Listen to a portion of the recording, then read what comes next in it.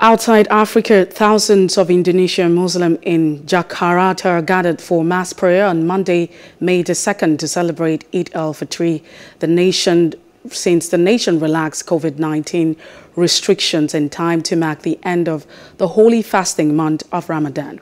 Drone footage showed large crowds of people standing shoulder to shoulder outside the newly constructed Jakarta International Stadium for morning prayers. It's the first mass Eid gathering in 2 years in Indonesia since coronavirus pandemic hit.